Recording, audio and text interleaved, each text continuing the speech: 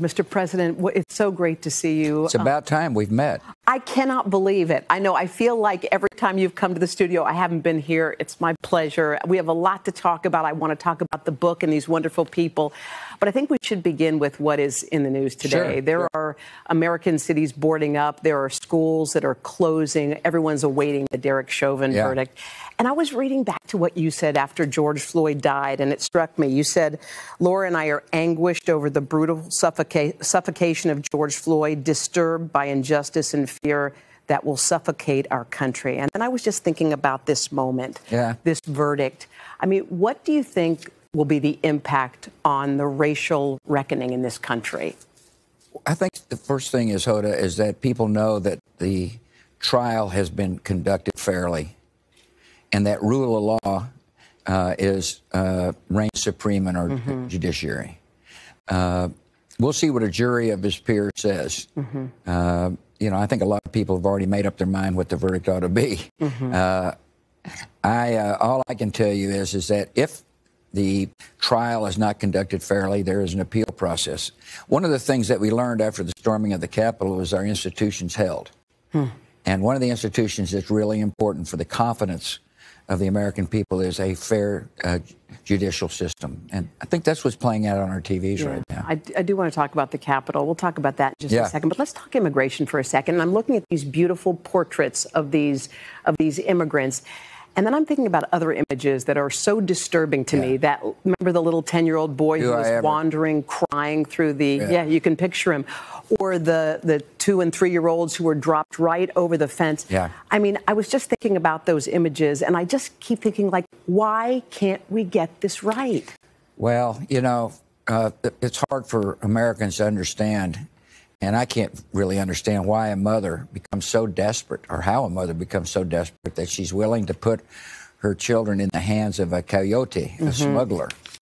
And so there's been a lot of devastation in Central America, political upheaval, earthquakes, gangs and drug lords, and the people are totally intimidated. And so they're streaming to our border. The system really needs to be reformed and fixed. Two things I think will help alleviate that. One is an asylum process that is more robust. In other words, the border is being overwhelmed right now, and there needs to be more judges and more courts so people can have a fair hearing. And secondly, we need to change the work visas. There's a lot of jobs that are empty, and there's a lot of jobs that need to be filled, and yet there are people willing to work hard to do so. And so I think a combination of those two would help alleviate some of the border. I talked to a Border Patrol head down there in the southern sector, and one of the problems we have right now is that many of the law enforcement, the Border Patrol agents, are pulled off duty to deal with children and, you know, to guard hospitals. And it just goes to show there's a real shortage of manpower and focus down there. Well, you're so passionate about this. I mean, I am passionate. You're lobbying, obviously, by this book. You're lobbying for it. But I thought you said something interesting in an interview a couple of days ago, and I'm paraphrasing, but you said, as you talk about immigration reform, you're not so sure that your Republican colleagues are listening. Why not? Well, some of them aren't, because the politics, and some of the Democrat colleagues weren't listening when I was president, because you can score political points with the issue. And so part of the purpose of the book is to elevate the discourse and remind our fellow citizens about the beauty of America that attracts people who are escaping tyranny or fleeing oppression or just want an opportunity to provide a better life. And today we're swearing in a group of citizens who were on the front line of the pandemic, many of them, and they weren't even citizens of the United States. It's a beautiful country we have, and yet it's not beautiful when we call people names and scare people about immigration. It's an easy issue to frighten some of the electorate, and I'm trying to have a different kind of voice. Well, okay, if you were to describe the Republican Party as you see it today, how would you describe it? I would describe it as isolationist, protectionist, and to a certain extent, nativist. Are you disappointed? Well, it's not exactly my vision, but you know what? I'm just an old guy they put out to pasture. So Just a simple painter. The simple painter. Okay, let me give you a hypothetical candidate for 2024. Okay, this hypothetical Republican is pro-immigration, pro a path to citizenship for undocumented workers, pro-DACA, pro-reasonable gun control, pro-education funding for public schools. Does that person have a shot, or that Republican, would that Republican have a shot in 2024? Sure, yeah. You think? I think so. I think that it depends upon the emphasis. I think if the emphasis is integrity and decency and trying to work to get problems solved, I think the person has a shot, yeah. Mm-hmm. It seems like you've... By the way, I think pro-immigration isn't the right way to put it. I think border enforcement with a compassionate touch. Oh, okay. Is how I would put it. All right, that's a good... Pro-immigration basically means let's just open up the borders, and nobody's really for that. And you can't have a country that has open borders. Right. Now, I feel like you've made it a point not to criticize your predecessors. That's true. Have you ever been tempted? I guess step one is, have I ever been tempted to defend myself publicly? And the answer is no. No?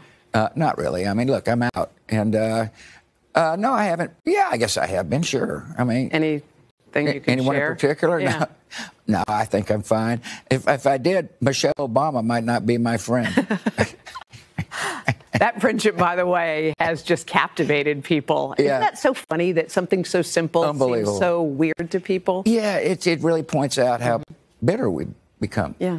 And I'll never forget after McCain's funeral when I gave her the candy, I think it was Jenna, said, "Hey, Dad, you're trending." And I said, not sure what that means. You're like, what did I do? Yeah, exactly. And it was Michelle Obama and I being friendly to each other. Well, you talk about people being friendly, but, you know, we know that politics can get ugly. Sure. But I don't know when it's been uglier than January 6th. And I didn't get a chance to ask you, but when you were watching that unfold as the president and the son of one, what was going on in your mind? Kind of made me sick. And that kind of made me sick. It did make me sick. I felt ill, and I just couldn't believe it. Yeah. You know, but the truth of the matter is I was optimistic that we would survive that because I believe so strongly in the institutional stability of our country. And it did survive. The Congress met, ratified the election. The courts met and are still meeting today to hold people to account for storming the Capitol.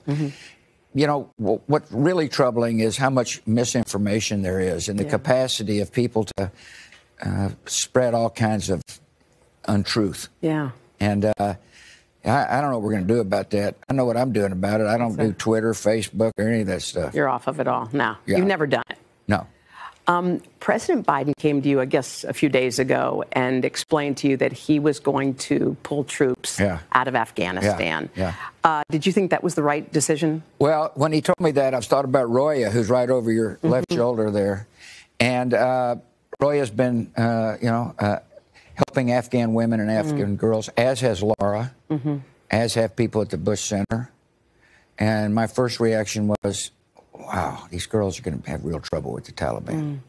And a lot of gains have been made, and so I'm deeply concerned about the plight of women and girls in that country. You think we should have held off on that decision? Well, I think we'll see. I mean, time will tell. I think the administration hopes that the girls are going to be okay through diplomacy.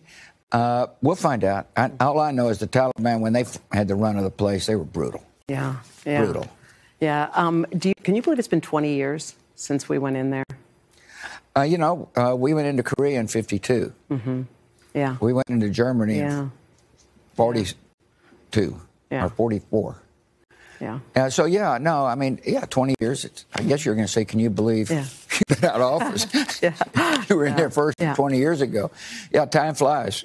I want to talk about your paintings. I feel like you paint two groups mainly. You paint a lot of people, but you paint veterans. I paint a lot of veterans. And you paint immigrants. Yeah. Why those two groups? Well, first of all, I have a kinship with veterans. Yeah. And I got great empathy with immigrants. We were all raised, mainly Jeb, Neal, Marvin, Dara, since I was a little older, by a woman who came up from Mexico with nothing. Yeah. Paula. Yeah, I loved reading her story. Oh, she's awesome. Oh, She was awesome. And she was nearly as tough on us as mother. She was. Pretty damn tough. Wow. Yeah, she was great. Wow. But she taught us about family values because she cared deeply about her family. As a matter of fact, 2 days ago, 2 of her daughters came up from Houston to see the portrait. And this woman owned homes. She's a voter. She cared deeply and had 2 families, one of which was ours. And wow. It opened up my heart to it is a beautiful, beautiful book. I've so enjoyed our conversation. Thank you. Hey, thanks for watching our YouTube channel. Find your favorite recipes, celebrity interviews, uplifting stories, shop our favorite deals, and so much more with the Today app. Download it now.